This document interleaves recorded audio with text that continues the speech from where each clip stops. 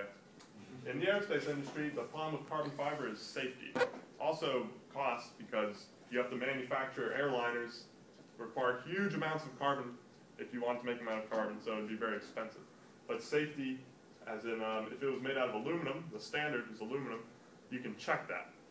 You can x-ray the aluminum, you can see it crack, you can weld it if it breaks, but carbon is fabric, so if it starts to tear, you can't really do anything. And that's a big deal.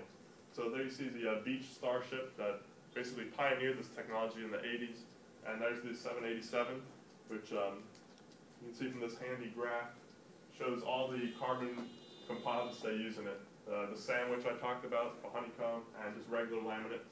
So this is their big thing Boeing's talking about. And it saves a lot of weight, so their airliner can carry more people and make them more money. And then in motorsports, here the rule is not really safety or cost. They don't care about cost. They have unlimited amounts of money. So anything that can legally be made out of carbon fiber is made out of carbon fiber. So here you see the Audi R18. It's not painted black. It's raw carbon fiber. And even the brake rotors are made out of solid carbon fiber, or carbon reinforced carbon is what they call it. And thinking of cost, instead of being made out of steel, these carbon rotors, to produce one takes 6 months. But when money's not an option, this is what you can look like. So now, my experience on the Gator Motorsports team. We use carbon composites all the time. Here you can see on our Formula car, the side pod here, here's actually the prototype of it made in carbon fiber before it's dressed up with our orange and blue. The advantages are just weight. These things aren't really structural. The body's not structural. It'll just save weight. But the disadvantages are cost and the resources involved in making it. Because to make that thing, we need to design it on the computer. We need to make molds. We need to have people sand and polish the molds. We need to have people put the carbon on it and the baking and the sanding and pulling it off. So it's a huge time investment. So that's what makes it a very difficult trade-off. Other things we've used on the car are this, here's a seat back. That thing looks actually pretty beautiful, but to make it look like that took a long time. Hundreds of man-hours went into that. That's our carbon intake manifold. We are one of the first schools to pioneer that a few years ago.